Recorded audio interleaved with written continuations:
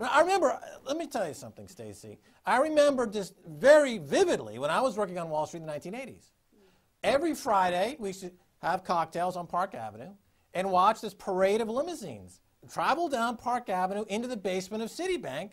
Everyone knew this was money that was being laundered by Citibank from drug money. This was an open secret. Nobody doubted this. So I'm glad to see now, at least 20, 25 years later, people are beginning to understand that the global finance community, the global banking system runs entirely on cocaine money. So when they say, well, why is the war on drugs failing? Because they need the cash to run the banks. Why is the drug problem so rampant around the world? Because bankers need that money to pay their bonuses.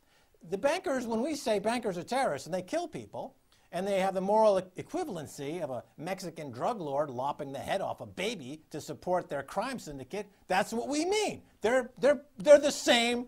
They're the same two faces of the same coin. They're terrorists. Blankfein, Diamond, Jose, whomever, drug lord, they're all terrorists. They all revolve around cocaine and money laundering, and now we know unequivocally, based on the Gretchen Morgensen's report and others, Wachovia Bank, of course, Warren Buffett's now involved with that. Who knows what Charlie Munger's habit is? The guy must be a horse.